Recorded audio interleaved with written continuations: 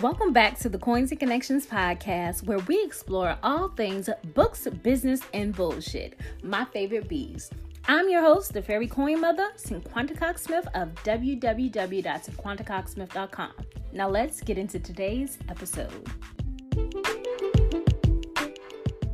Hey guys, welcome back to the Coins and Connections podcast, episode 136, and I'm back today with another quick mini-sode. I hope you guys enjoyed my last two episodes where I talked about turning 35, and I also talked about my theme for January, which was hold the vision, trust the process. I was preaching on that episode. Today I am back with a quick mini episode, and I want to talk about what to look for in a coach, or fake coach versus real coach. A lot of times I just write notes in my phone about topics I want to talk about because I'll have a thought, but I need to write the full thought out when it's time to come back to it and discuss it with you guys. I can remember fully what I was thinking about in that thought or in that moment. Why are you starting a coaching program and you have not successfully duplicated your own success?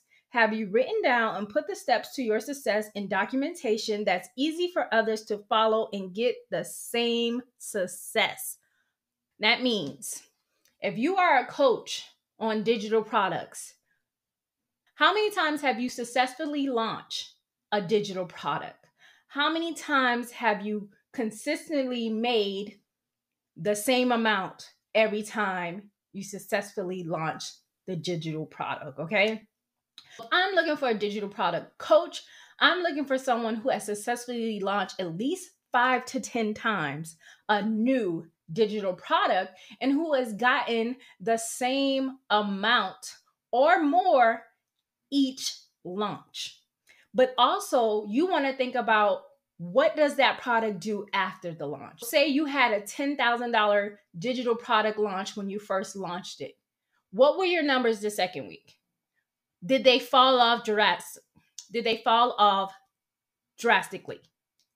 It was 10K on launch and maybe 1,000 week 2. Why wasn't that amount the same? Why did your digital products not keep that same energy week 2? I have been selling digital products since probably 2012. I started on digital downloads.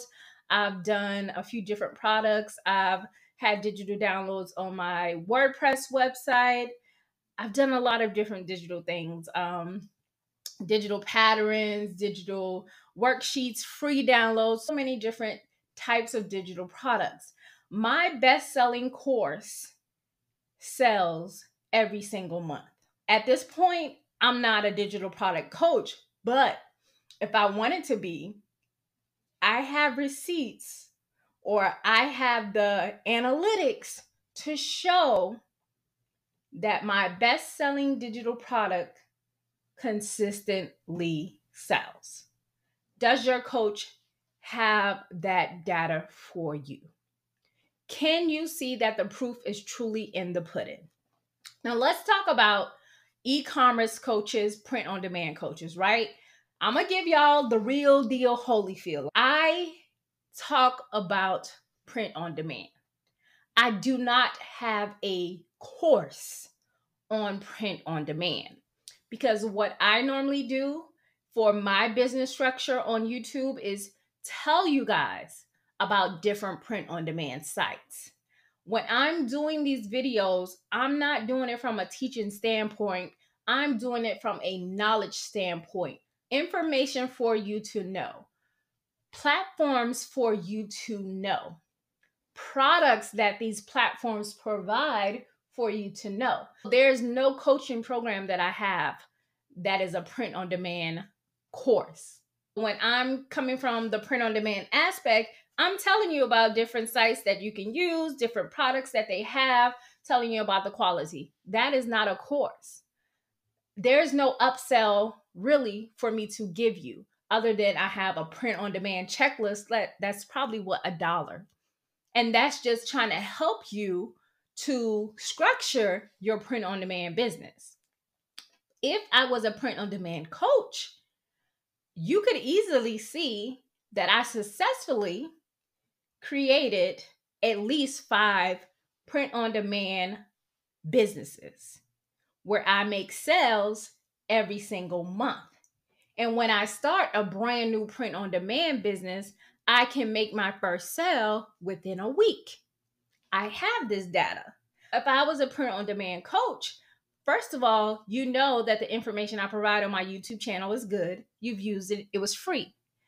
You've been introduced to the way I teach. If I had a print-on-demand course or possibly a print-on-demand ebook, it would be good for you to purchase it because I have a track record of giving good information that's easy to follow, easy to use, and produces success for you. There are numerous people who watch my videos, who send me emails, who ask to send me the products, who told me they made their first sale, thank me that the videos were easy and clear to understand. And all of that I do, and I put it on my YouTube channel. Now, I did this for a long time without even getting a check from YouTube.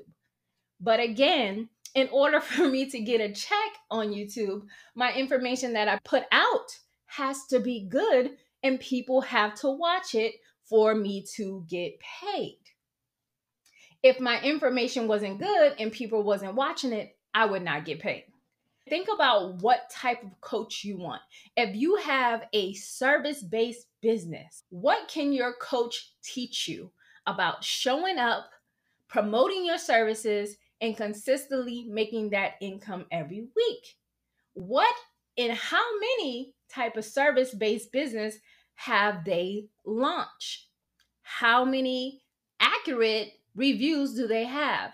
Do you constantly see the people that they've helped in, like maybe under their comments, consistently showing up to their lives and talking about their experience? This is how you have to basically be intentional and make sure you use that third eye to make sure that you're getting the help you need for the prices that you're going to pay. We're not going to drop $37,000 on someone who says they are a love coach. Because, baby, you could get on Bumble. You could get on what are these apps? I don't know because I'm not single. You could get on a TV show at this point and find love, and they pay you. Why would you drop $37,000 on a love coach when you could go to the grocery store and find love? You can go to church and find love. You need to be intentional about what type of love you want. There's no love coach that's worth $37,000 to tell me what I need to do to find love. I can tell you right now, first you need to love yourself. But all bullshit aside, first you need to love yourself before you can love someone else. First, you need to heal with any trauma you may have or any past heartbreak before you can love someone else. And you ain't even got to pay me $37 for that.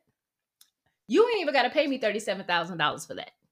That was free game. With it being February, I am going to continue with the theme of love in our full episode in 2 weeks. I believe it's February 18th. And the theme of the month with my digital art products is also, I will always choose you. And that can be you. You can be the life you want. You does not have to be anyone. It could just be who you are. If you don't like me saying I will always choose you, you can say I will always choose me. Whatever way you want to flip it, that is how you will see yourself. The February digital art collection did go on pre-order in January, and now we are full in and I am shipping. If you guys want to check out the February digital art collection, go ahead over to my Etsy shop. It's www.coinsandconnections.com. I am trying to figure out the candles, but I don't really like the labels, so I'm probably going to rework the candles and see exactly how I want to style them, because I just kind of put up the images, some new images on there. But I will be adding a tumbler. I added the spiral journal, and I may add some more stuff. It just depends on how I feel. But last month, the sticky notes, the bookmarks, and stickers did really well. I'm excited to see what happens this month. Again, make sure you guys check that out. And later on this month, I'll be doing a full unboxing of the February digital art collection. So until next time.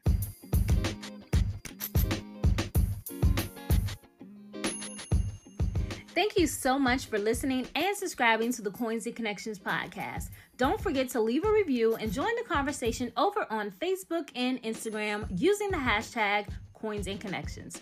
Follow me on Instagram and Facebook at Cinquanta Cox-Smith and at Coins and Connections. You can shop all merch at www.coinsandconnections.com. I love you more than I love this podcast. Peace.